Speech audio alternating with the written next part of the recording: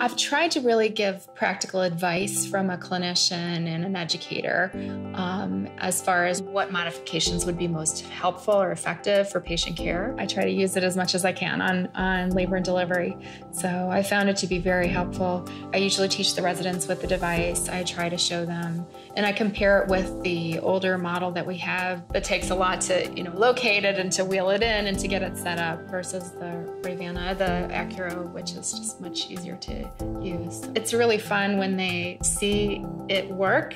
It just is like a spark for them because they say, okay, it's about, around 4.8 centimeters, it says, and then they get it right about that. And it's just like this big light bulb, goes off for them. It is so quick, it is so accurate. There was a patient we had who had a great need for an epidural. She had multiple medical problems. She had a premature baby. There were all kinds of reasons why this would be the best thing for her.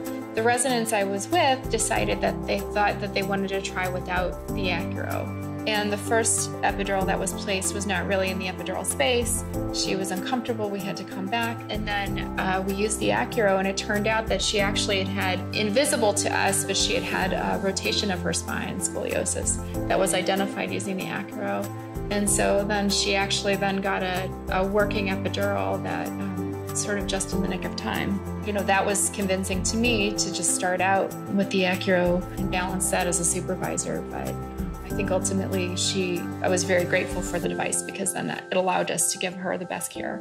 It is inherently anxiety-provoking to have somebody with a big needle behind you that you can't see who's poking around and causing you pain. There's nothing that takes that away. And so the more you can minimize that, it's just a better overall experience for them. It's safer for them too.